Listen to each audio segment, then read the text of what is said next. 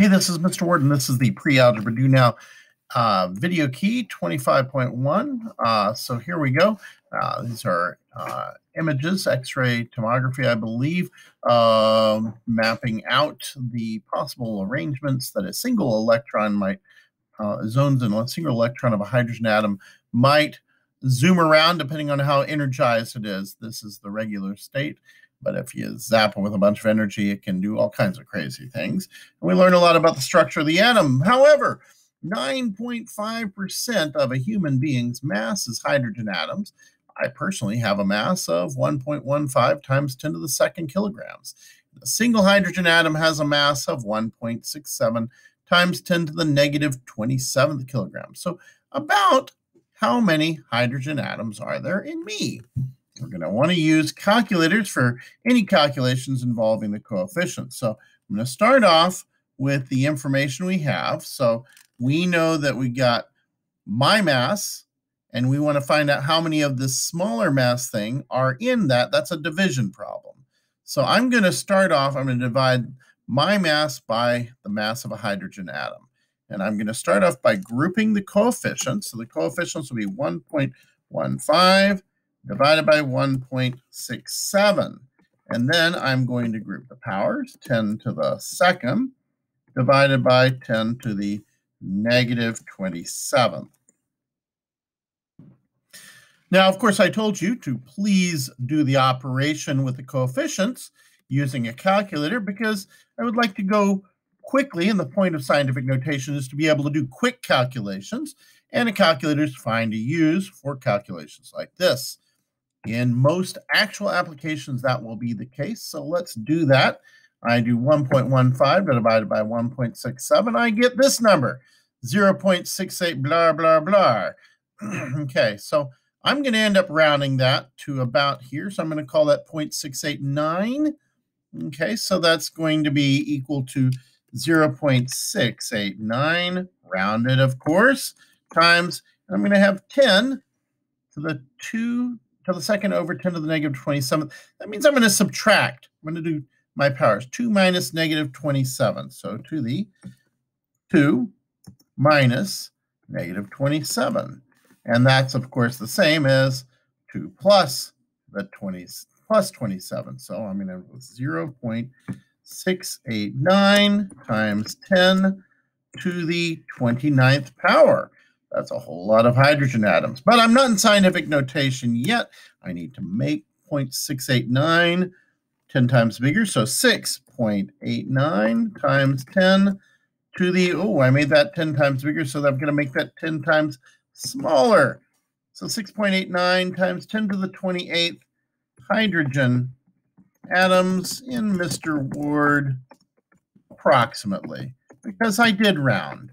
And I also had rounded my weight as well, or my mass as well. So it's okay, and I rounded the 1.67. So this is a close enough number for what we are doing in this situation. Now, furthermore, we can look at the Earth. Now, I've upgraded the mass of the Earth based on some more up-to-date data, 5.98 times 10 to the 24th kilograms.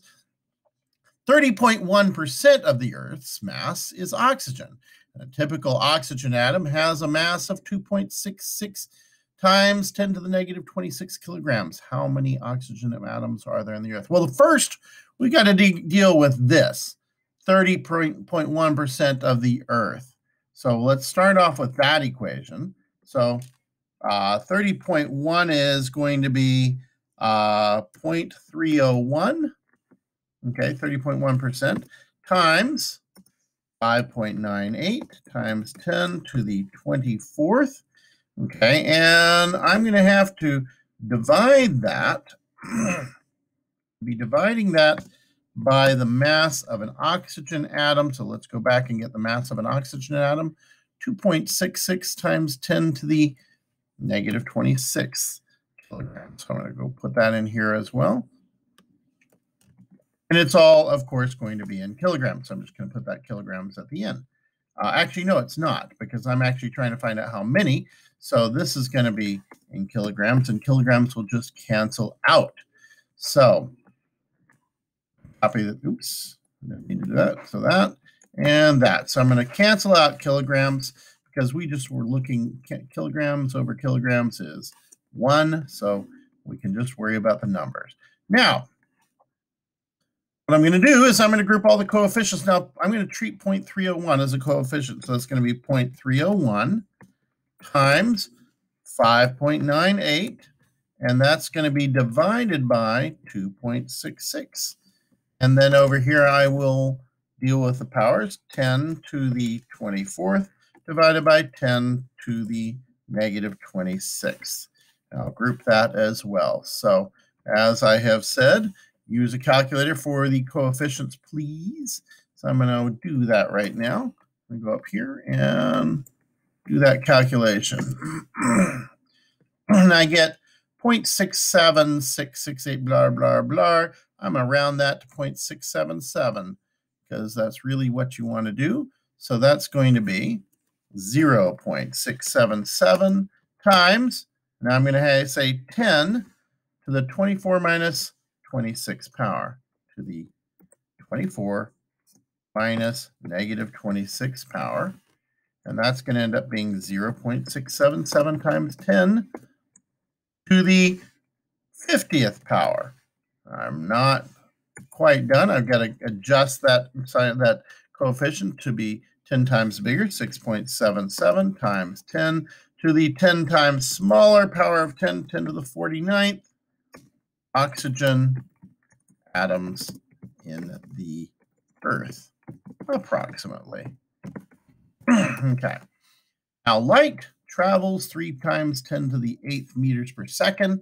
There are 3.154 times 10 to the 7th seconds in a year.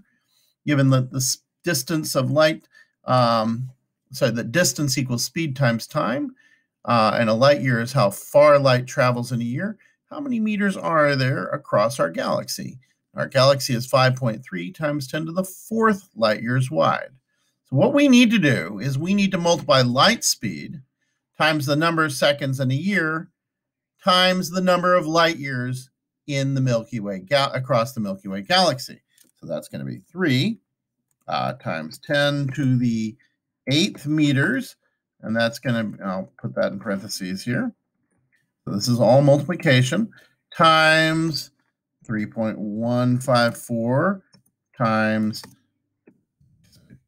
10 to the 7th, okay, and that's going to be times 5.3 times 10 to the 4th power. So let's group things. We'll group our coefficients. So 3 times 3.154 times 5.3. And yes, I did indeed round the coefficient for the speed of light. Then I'm going to group my powers. 10 to the 8th times 10 to the 7th times 10 to the 4th. Okay, so we will do the calculation for the coefficients first. Use a calculator, and I get 50.1486. So, oops, wrong one. So I get 50.1486. Okay, now I'm going, and I didn't round that because it was multiplication and it wasn't like a going on forever kind of decimal. And then I'm going to now multiply that times 10 to the, then parentheses, 8 plus 7 plus 4 power. That's 50.1486 times 10 to the, okay, that's 8 plus 7 is 15, plus 4 is 19, 10 to the 19th power. And then finally, I need to make this in coefficient into scientific notation form. So 5.01486. And I really would end up rounding this to about here. So we can actually round there. And the reason I'm doing that is I really, honestly, I ought to round to 5.0 because my least precise coefficient is 5.3. Really, I could even go down to 5, but we'll just do this. I'm going to round to there. Okay, right there. Actually, I'm going to leave it there so you can see it, and then I will round. Times 10. So I made that 10 times smaller, so I'm going to make this 10 times bigger, and that's meters. Okay, and I would round it to about 5.0 times 10 to the 20th meters across the Milky Way galaxy. And that is that. I hope that was helpful.